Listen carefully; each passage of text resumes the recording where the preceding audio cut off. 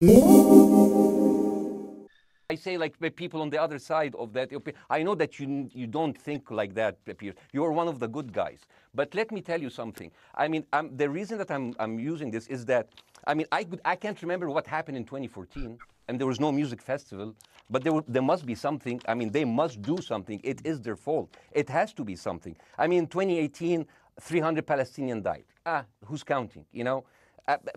So the thing is, what Good my point. question is, let's find what is the exchange rate for human life today, so we know, expect the future death of Palestinians, and we'll be happy to it. My response to that would be this, Bassem. I've thought carefully about this because I think it's very tricky for people like me to immerse ourselves into a conflict where we're not directly involved. And I thought carefully about what I feel about this. I feel that the scale. I just want to say, when you go on a show, including myself, anybody, and you're broadcasting to the world, but especially when you have clout and you have a following and you're known and you're with the establishment and the establishment of the government and the people that own the media, and you are a part of this. You're definitely directly involved because your words can be very strategic. Whatever you project there, people will take it as God's law. It's happened before. Of what Hamas did on October the 7th supersedes anything else I've seen in this conflict, really ever. The savagery, yes, the butchery, the slaughter of 1,300 people, the shooting of babies, the 100%. Kidnapping of grandmothers. Okay, I'm sorry. I know that Bassem is going to probably say something brilliant.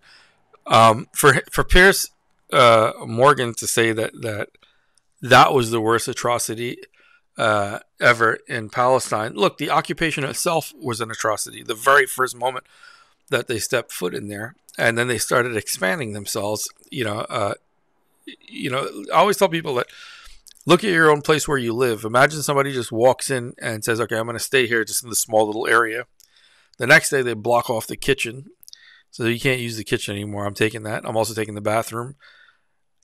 The only thing you're left with is your room, and you can't go out there to the rest of your room. If you do, you'll get killed. And this is how you have to look at it. This is how these people, this is their home. So, you're trying to look at both sides, but look at it from that perspective. That's the perspective that they would have. Bassem will probably explain it a lot better than I will if he does address this. Let's see.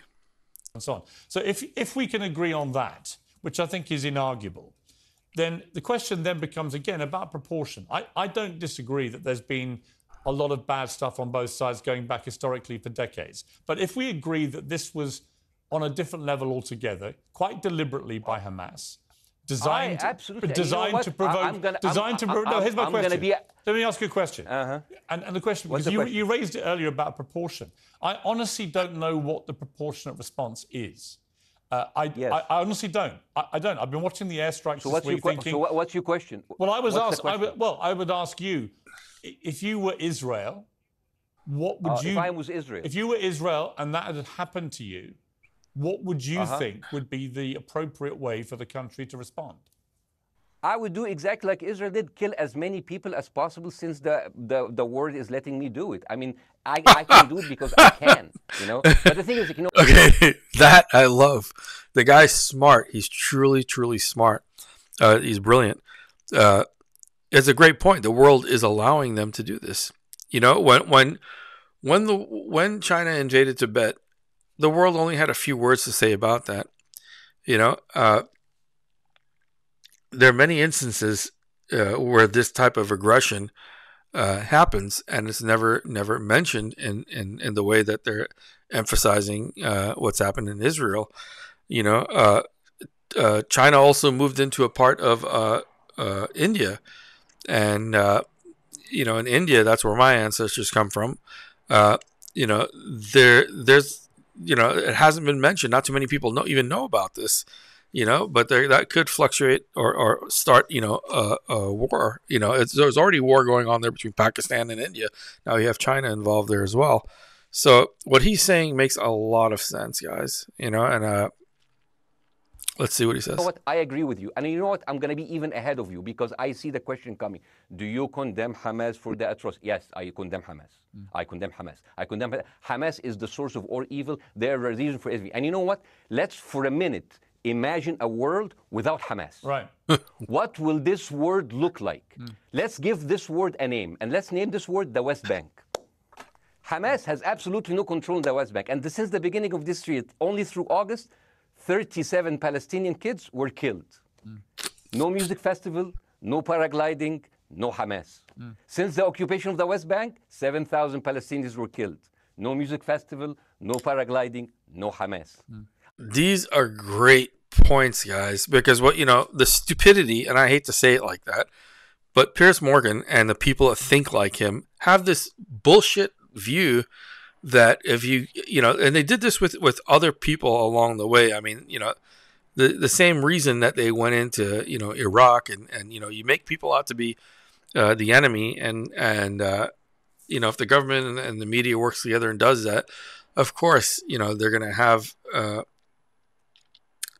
bad connotation to who they are and their name, everything, and I think that's what he's emphasizing here is how easy it is to frame anyone or any group of people and turn them into bad guys. It's interesting.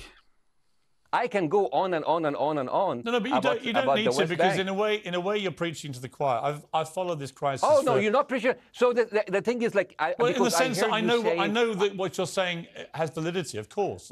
Piers. By the way, Piers. I am at a disadvantage here.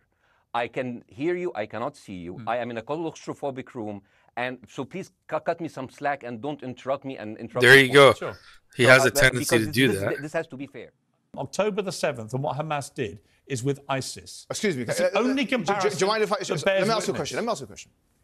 A Palestinian. And ISIS were taken out, by the way, with planes. Me. No. Here's what. You didn't do this with the ambassador. I'm going to finish. You did this with Ben Shapiro, which you gave the show to him. No. Hang on. I'm giving you plenty of time. No, you're not. I'm giving you plenty. You asked about the analogy of a plane flying over and targeting. But you didn't answer my question. But that did happen, Mohammed, with ISIS. Would you accept Belfast to be flattened? Wait a minute. Or not? Yes or no? Wait a minute. It never happened. So he's got a lot of audacity and balls and completely disrespects this guy. It's Piers Morgan is not a class act. He's just a, I don't even want to say what the proportionate response is. Piers, let me respond to you. So can you tell me? You've spoken for about 2 minutes. You didn't do that with the ambassador. By the way, I'm just showing you're saying fair, but you're not being fair. I've said okay, what I want to say. So let me paint a picture. I will be fair. Sure. I'm genuinely interested in what you have to say. Right, excellent. To be fair. Understand. Yeah, he did that with Mohammed Hijab and quite a few other people that wanted to speak on this. I noticed that he has a biased way of looking at things.